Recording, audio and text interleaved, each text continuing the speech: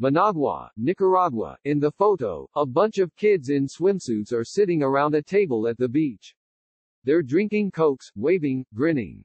"We have a unique country, and it's best to enjoy it with your family," wrote Juan Carlos Ortega, the son of Nicaragua's president, in a tweet with the image of his children posted on April 4.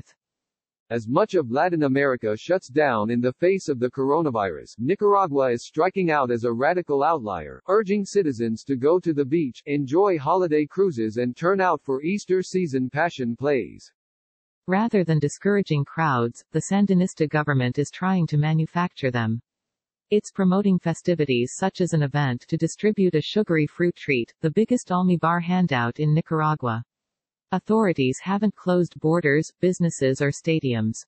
Coronavirus on the border. Why Mexico has so few cases compared with the U.S.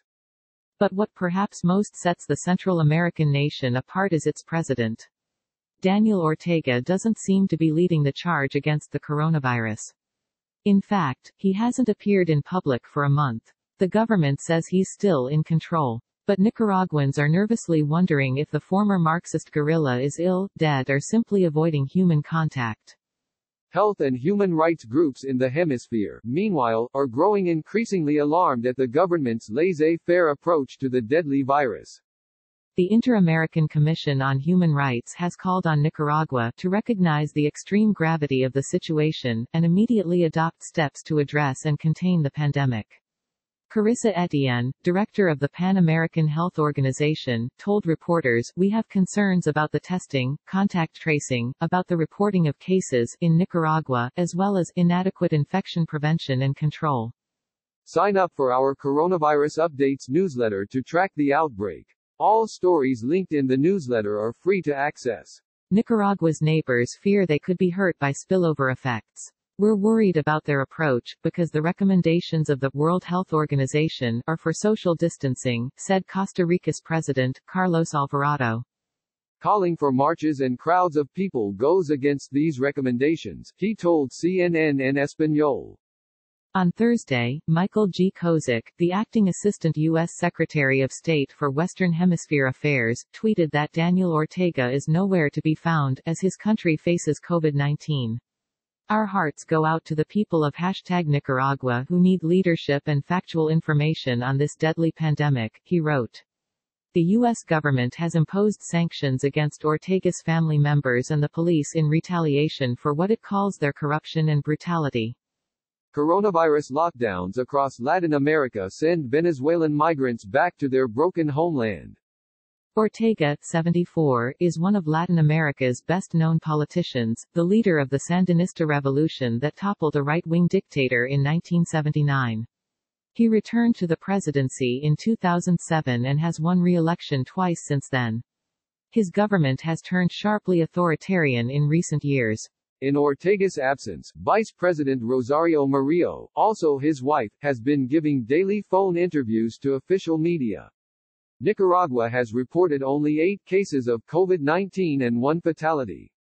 Officials say all the infections were acquired abroad. "We don't have community transmission, thanks be to God infinitely," Murillo said on Thursday. Costa Rica, Nicaragua's less populous neighbor, has confirmed more than 500 cases of COVID-19. The Cuban government has said that 3 of its citizens who recently visited Nicaragua have tested positive for the virus. Josefina Bonilla, a doctor and public health expert in Managua, the capital, said Nicaragua's low number of cases reflected a lack of testing. The government hasn't revealed how many people have undergone the exams, and private hospitals have been barred from conducting them. "If you only do a few tests, you'll only have a few positive results," Bonilla said. She said Nicaragua enjoyed some advantages in confronting the health crisis. The country of 6 million is less densely populated than others in the region. Only a small percentage of citizens are elderly, the group that has typically suffered the highest rate of fatalities. But it's also the second poorest country in the hemisphere, after Haiti. If the virus spreads unchecked, Bonilla said, the country could face a catastrophic scenario. Public health experts, coronavirus could overwhelm the developing world. And that's why the large gatherings of recent weeks are causing so much alarm. Authorities have organized pro-government rallies, including one in mid-March dubbed Love in the Time of COVID-19, to show solidarity with victims worldwide. Even as other Central American countries shut down airports, schools and sporting events, Nicaragua has stayed open for business. Its soccer league has continued to hold matches, with some anxious players wearing masks. Public schools remained open until April 3, the start of an extended Easter break.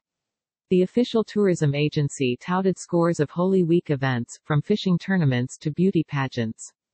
Former Foreign Minister José Pelé said the government appeared to be afraid that the pandemic could damage the already listless economy. Once fast-growing, it cratered after the government violently suppressed pro-democracy protests in 2018. The crucial tourism sector was hit particularly hard. The government wants to ensure it has the income to sustain its repressive apparatus and keep its base mobilized and ready, in case there are further demonstrations, Pelé said. Murillo, who also serves as government spokeswoman, did not return a call and email seeking comment. Authorities say they're doing a responsible job preparing people for COVID-19, sending health teams door-to-door to encourage people to wash their hands and report fever or other virus symptoms. Murillo said Wednesday that the government was rigorously applying sanitary measures in airports, ports and jails. Mexican factories boost production of medical supplies for U.S. hospitals while country struggles with its own coronavirus outbreak. But when a Catholic bishop recently tried to open several medical centers to provide information about the coronavirus, he said he was blocked by the health ministry. The diocese wanted to work for the people's health, and we were not permitted, tweeted Bishop Rolando Alvarez, of the northern city of Matagalpa. Wary Nicaraguans are taking their own precautions. Churches in this predominantly Catholic country canceled Holy Week processions and have been transmitting Mass via video. Beaches have largely remained empty. As it turned out, the beach photo tweeted by Ortega's son was old. Private schools switched to online classes weeks ago.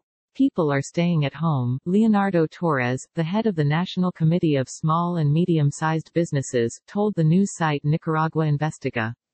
Hopes that Nicaragua would receive 160,000 tourists, as it did last year, had been dashed. He said, it might not get half that many. Soon after he spoke, an Aeromexico flight took off from Managua for Mexico. It was the last flight by the last international airline serving Nicaragua. All have now canceled their flights indefinitely. The country's borders were still open, but no one was coming. Sheridan reported from Mexico City. The Catholic Church in Nicaragua says it's being targeted by spies and harassment. Ortega is strangling La Prensa, one of Latin America's most storied newspapers. They are shooting at a church, inside the 15-hour siege by Nicaraguan paramilitaries. Today's coverage from Post correspondents around the world. Like Washington Post World on Facebook and stay updated on foreign news.